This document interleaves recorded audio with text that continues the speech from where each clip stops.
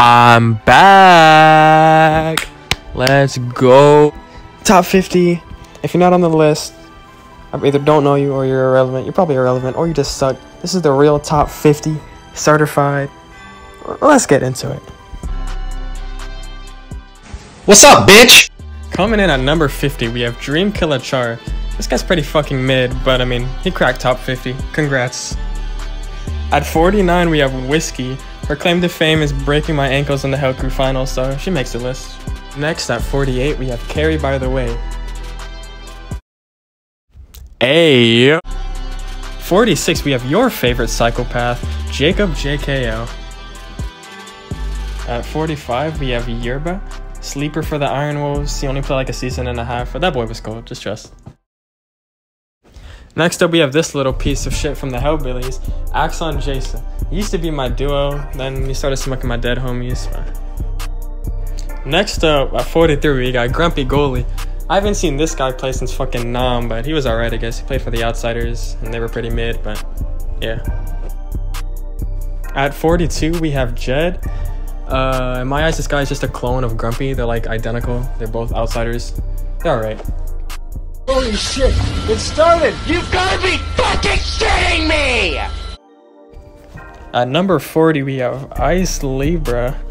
Most known for playing for Hell Crew and doing the Ice Tech. She's pretty cool. So I just made this whole video and I just realized I had 51 names on my list. So I'm gonna put my boy Gotham Zero right here. And yeah, he's like number 39.5. Next up at 39, we have Risen, the best boat driver and the only AJ main I accept. At 38, we have In the Thanos. At number 37, we have James Barton. This guy is weird as hell, but he's actually a pretty decent counselor. At number 36, we have Mr. Nerd. You know, he's cold. He got the chip with he'd probably be higher up if he played more. He just like never plays. At 35, we have Malik. To be honest, I have no idea what to say about this guy. He was the captain of Plebs, and they were a good team, I guess. That's about it. At number 34, we have K Pizzle, the only good runner that has ever played for Dream Killers. At number 33, we have Game Playing Guru. He gets a lot of shit for being a bad counselor, but he's not that bad. He's alright. At 32, we have Jigs. At 31, we have the 999 ping himself, Rifty. At number 30, we have Sexy Lady Purple. At number 29, we have Alpaca the Bomb. Alpaca played for a lot of the top teams in history, and he probably would be higher if he got to play more, but he just didn't get to play that much. He's a busy guy. At 28, we have Hockey Dan. He played for Iron Wolves on Xbox. He's pretty good. At number 27, we have one of the captains of the Panty Raider Dynasty. Marver was pretty cold. He just didn't play that often. He probably could be higher. We got a #1 victory royale. Yeah, Fortnite, we about to get down. At number 26, we got LeBron Prodigy. A lot of people think LeBron sucks ass, and y'all just be on that man's dick. He's actually not that bad, but he's pretty good. Coming in at number 25, mate, we got Chichi Gamer. This little piece of shit. I've only played with him a few times, but he's a good lad, mate. He's a good lad. At number 24, we have the youngest man alive to reach 600 pounds. He's plays for Stoners. He's pretty good. A little youngster. At number 23, we have Boo's boyfriend, Flex. He plays for Stoners too, and he's pretty good. He's pretty good. At number 22, we got the most overrated counselor of all time, Freaky JT. I would admit he's pretty good, but like y'all be on this man's dick, bro. Like he's mid as fuck. Like he's cool, but like damn, like damn, he's all right, I guess. Shit. Coming in at number 21, we have the golden goose of himself, Vex. Yo, bro, you think I'm like top 20, bro? I think I'm like top 20, bro. At number 19, we got Epic Lucius. Bro, this man plays Adam like a Vanessa. This man is so cold, so underrated. Played for PR, Monstars, Raiders. Bro, this man played for all the good teams. This man's cold, underrated. At number 18, we got Han Sellout. This man is the best part finder of all time. I'm not gonna lie. This man Han has 20 chips. Shut the fuck up, silly. Han is actually the most fucking carried player in this game. Mid as fuck. At number 17, we got Big Bomber JV himself. Best Kenny to ever play the game. I don't give a fuck what any of y'all have to say. At number 16, we have Tox Vipe. I initially had him way lower on the list, but then I had to respect that he's got the chips. He's got the feats. But y'all be dick sucking this man. Y'all swear he's like top 5. Me personally, this man's a walking lick. This guy's kind of a free kill, but I gotta respect. I gotta put my respect. Number 15, we got Ryan FYB, aka Ryan117. This man was a nuisance for Jason's, bro. This man would play Kenny holding a wrench, and you're just getting put on your ass every single time you shift. My boy was cold. At number 14, we got probably the most consistent Vanessa of all time, bro.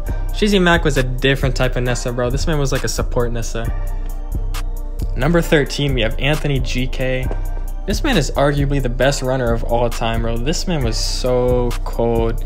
He also played for PR and got like some crazy feats with them. And this man could be higher if he played more, but this boy cold. At number 12, we have this cocky bastard, Apex Predator.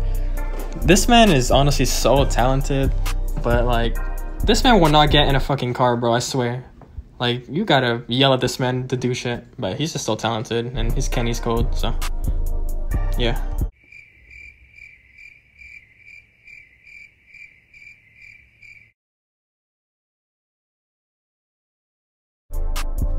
Coming in at number 10, we have Rejuvenated Trip, aka Don't Trip, bro. This man has played for a lot of the best teams, and he's one of the best fighters and a pretty good runner.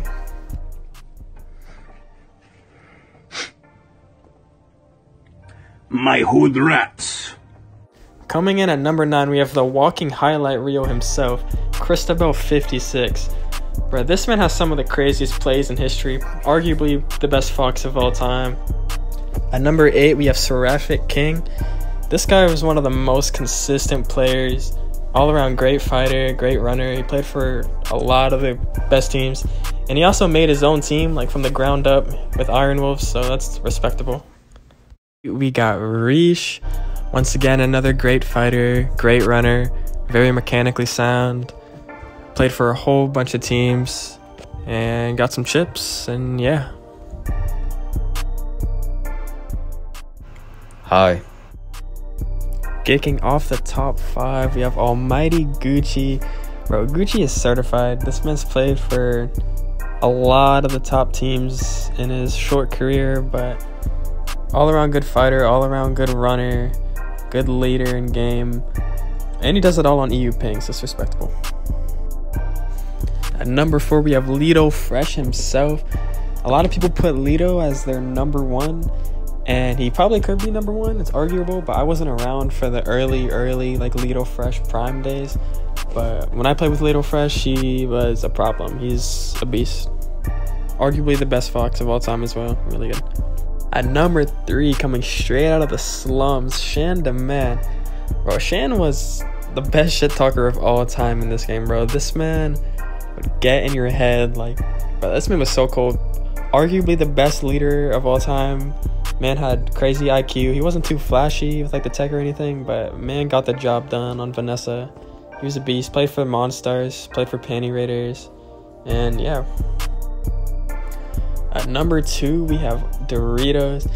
Doritos is like the godfather for a lot of like the early like Friday strats. Like really like revolutionized the game back then on Xbox and brought it over to PlayStation. But all around beast, really changed the game. Laos boy, chicken little looking ass boy, I'm on your head, boy. And at my number 1, I got the chicken boy. To be honest, a lot of stuff that I learned from this game came from Jay, so I gotta give him his respect. He's arguably the best leader, solid fighter, solid runner, also revolutionized the game with strats on Xbox and PlayStation, and yeah, he's number 1 in my opinion. Wait, y'all thought it was over? Coming in at number 0, the greatest to ever play the game, Silly Fish Lips, unmatched. it is undisputed, the champion, the greatest there's ever been.